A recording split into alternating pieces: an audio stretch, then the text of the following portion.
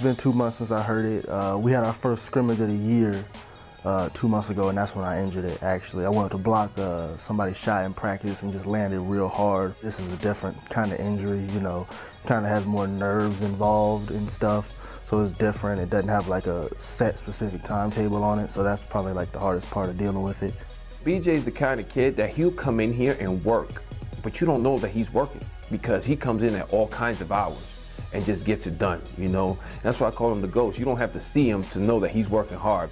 BJ, he brings a lot of leadership, you know. I known BJ for a little while, and he's a real serious guy, you know. He has fun and he jokes around, but when it comes down to basketball, he just wants to win. Oh, I definitely respect his work ethic. He's one of the hardest workers on the team, and I see him every day trying to get right, so I have no doubt that he's going to come back and pick up where he left off. I was really anxious and looking forward because I think he really has a chance. You know, he's got a chance to, you know, maybe play at another level, at the next level. And the frustration is right now is the injury. And, you know, that's one of the things that you just have to be able to be patient with. I think I just stay positive through everything. You know, they say the character of people is judged how they deal with adversity. So this is a little adversity, and I'll overcome it and I'll get better and I'll feel better. Successful people don't feel sorry for themselves, and I don't feel sorry for myself, and I know I can't be out there right now. So I'm just keep pushing and keep working, keep doing my rehab to get back out on the court as soon as possible. There's this different look in his eyes now. It's more like a fire where he wants to get on the court and prove something to everybody.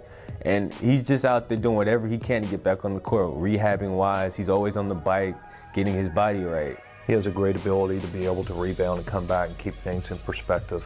And, you know, injury's part of sport. No matter how much longer you're involved or how long you've been involved, you're going to go through a time where you get hurt. And I think it's important, as I try to encourage him every day, is to keep your head focused on the improvement and the mindset of the things you can still learn every day, even though you're not on the floor. He's remaining positive.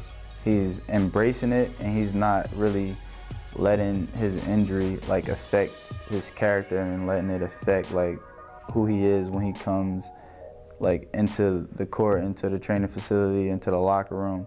You can't settle for where you're at. You have to keep pushing forward and make a plan of what you're gonna do to make your goals come true.